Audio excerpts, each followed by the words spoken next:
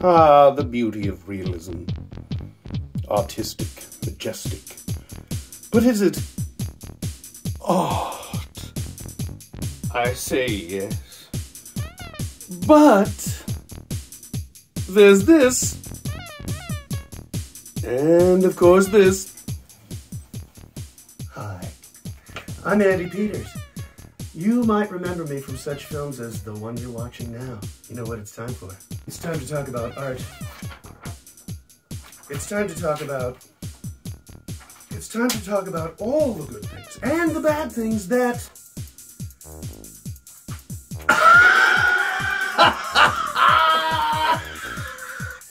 Ooh, when a dad joke is written that poorly.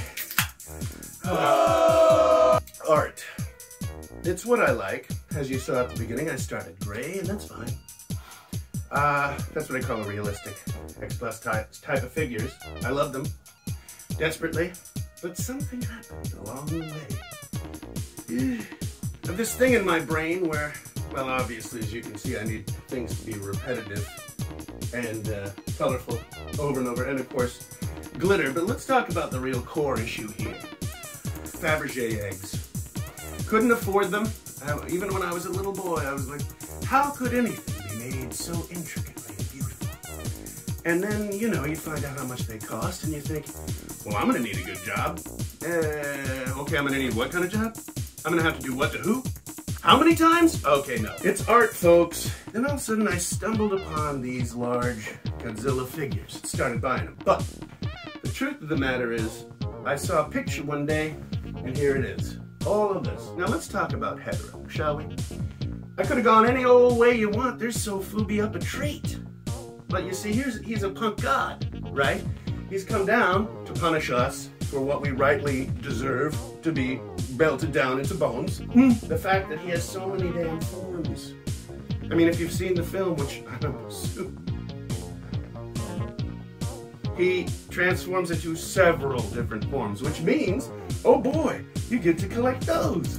Whee! Colors and repetition is what sort of drives this whole damn room. That is movie. But yes, it really is about the art itself. You just don't. I guess that's kind of the thing. It went from Fabergé to this because, just like the Fabergé eggs, why?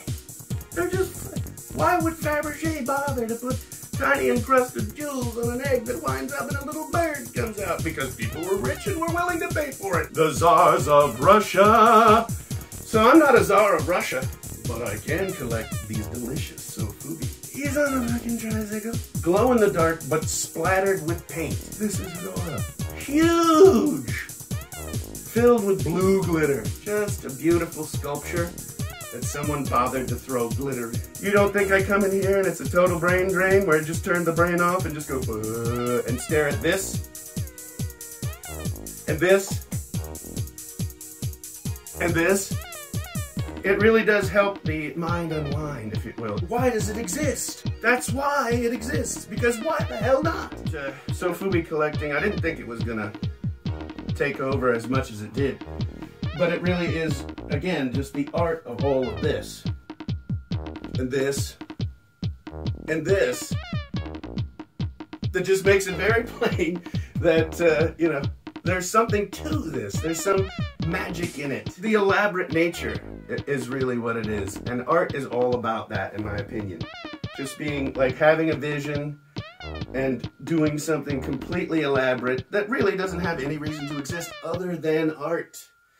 Which is why it's not like the replications of the figures, you know. It's the fact that they made him into Sofubi, which would be stylized. Somebody went, oh, I like that one thing.